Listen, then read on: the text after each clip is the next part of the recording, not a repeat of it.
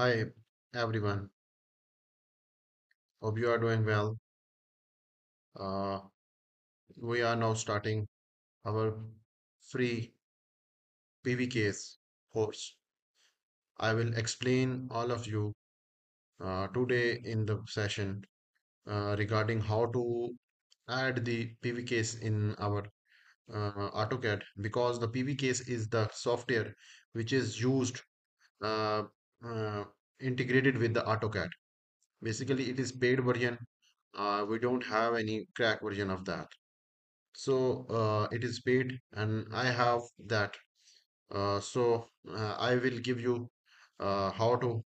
Basically, PVCase is installed in my computer, and now I will show you how to you will add. In the top screen of the AutoCAD, I have opened this AutoCAD. It is running on the uh, less session version of 220 2022, 2021, and less up to 18. A higher version, they will not operate it on that. So you see that I have cursor add in ins. So when I click on that, they will show us the PV case, this options. And I will click on that options.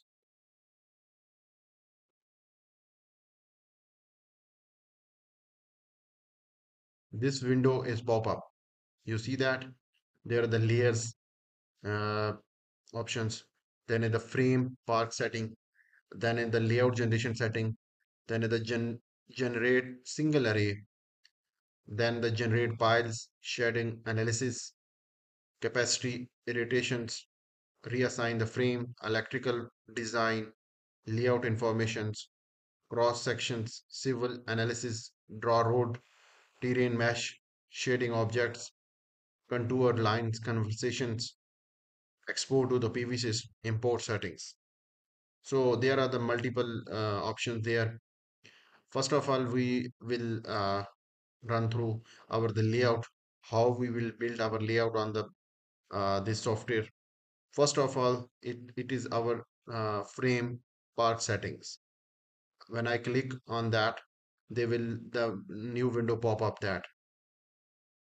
So you see that there are they give us the parameters, module parameters like 2.3, their length, width, thickness, power of the frame. Then the frame parameters are they given.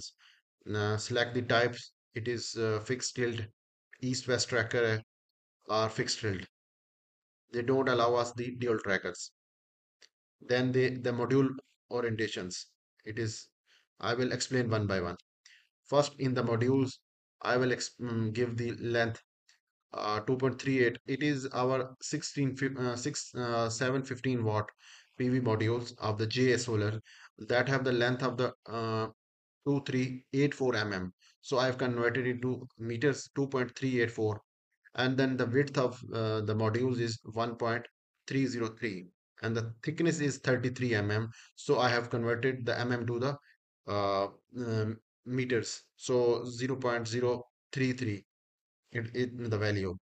And then the power of the frame, I have set the 715 watt GS solar, but here we can't give the module uh, manufacturer, we just give the power.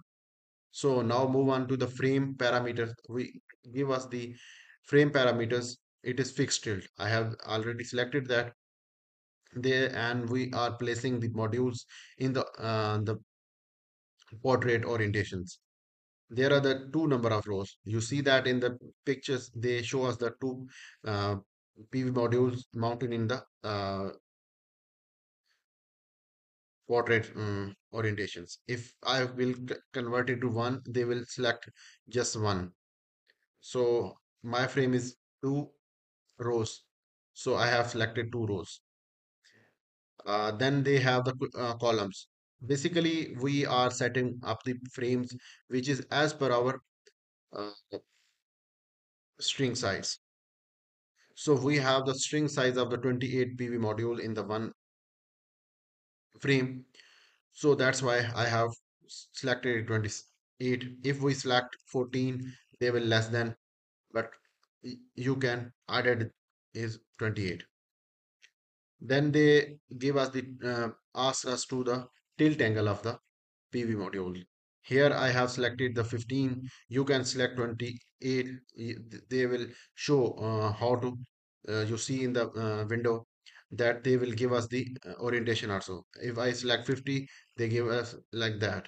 So I have the 15-degree tilt and I've selected that. And that the horizontal gap between the PV modules. It is basically between the two modules in the horizontal plane, up and down.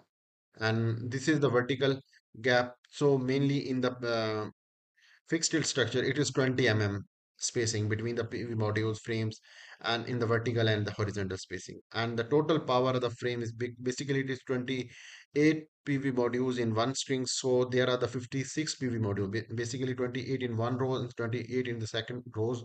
So that's why there are the 56 PV modules when multiplied with 750 watts. So they converted it into the kilowatt is 40.040. It is basically. Now I will also customize the pilings. You see that there are the piling options in that. Uh, I will explain in the next video how we will play. There we give this side view. In the next video, I will explain how to give the piling of the structures. Then it is option there.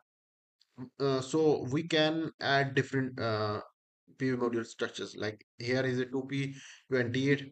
You can make it 2P14. So it is the option of the plus. So you can create a new one. It is a duplicate. If you can want to duplicate that options, you can that copy selected frames and delete the options. In